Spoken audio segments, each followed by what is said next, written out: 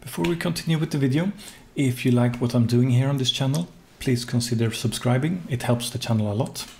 Anyway, let's get back to the video. Welcome back.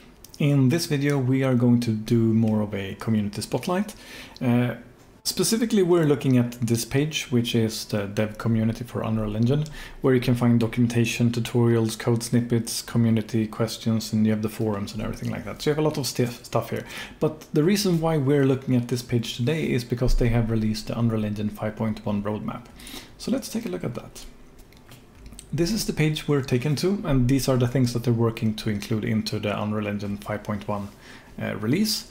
You can also see previous releases here. In this section you can find lots of different areas where they are currently working on, and they are grouped into a lot of different categories like rendering, world building, developer iteration, character animation, audio, platform, geometry tools, pipeline, chaos physics, cinematic and virtual production, framework, editor and UI systems. You can see there's a lot of different sections here with a lot of different areas that they're covering.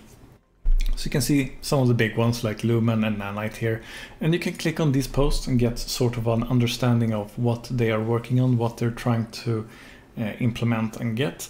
So I would recommend that you go through these, and well, not all of them, but you can look through the different ones and see if that's an area that's of interest for you, depending on what you are interested in knowing about, or if it's an interest to the project that you're working on or anything like that. And in addition to finding areas where you are interested, like maybe Nanite, you also have the opportunity here to give some sort of feedback of how important a certain topic is to you. So something that's nice to have is low priority but nice. Important, you can see it's something that is very important to you, and critical they have categorized as something that you really need this, or you would consider a different product to be able to continue with what you're doing. So this is a nice way for Epic to allow some sort of two-way communication, so that you can they can gauge based on their community feedback what things they should be putting more effort and resources into, essentially.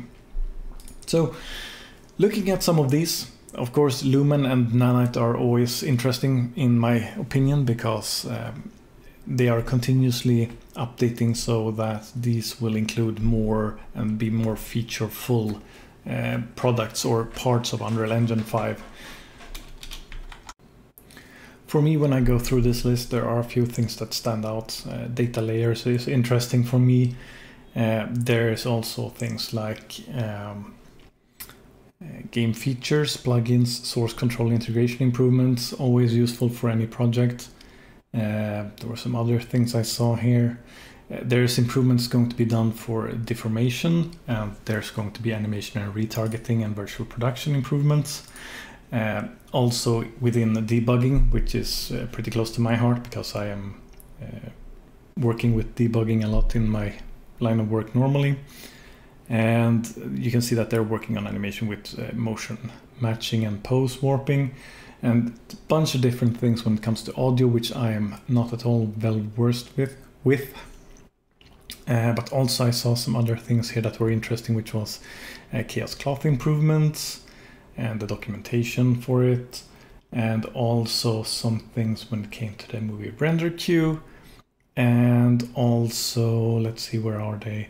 Mass entity, smart objects, things related to AI and such, blueprint improvements.